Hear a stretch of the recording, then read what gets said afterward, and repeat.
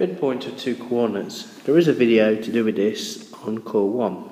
However, we might want to use this in a more practical way when looking at circles in core 2.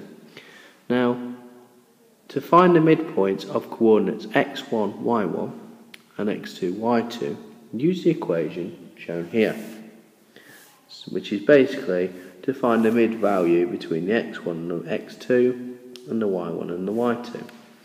Now, the reason this could be useful when looking at circles is if we have a line AB, which is the diameter of a circle, where A and B are -2, 3 and 4, 11 respectively, you can find the coordinates of the centre of a circle. So what this means is we've got a little grid, and we've got a circle, and we've got our two coordinates. We've got our -2, 3, which will be somewhere over here,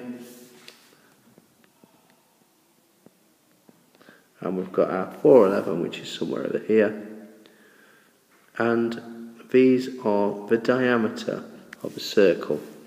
Now, the key thing to remember about diameter, of course, is that means it passes through the centre. If it's a diameter, it passes through the centre of the circle, which means that halfway between these 2 points on the diameter will be the centre of the circle. So, if we use the equation that we're told, let's call this one the first one, so let's have this one as number 1 and this one as number 2. So these ones are going to be x1 and y1, and these are x2 and y2.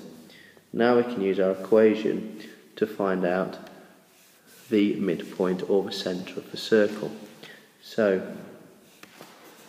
the coordinate -2 plus 4 divided by 2, and then you've got the y part, which are the 11 plus the 3, and divide that by 2, which gives us the following coordinates.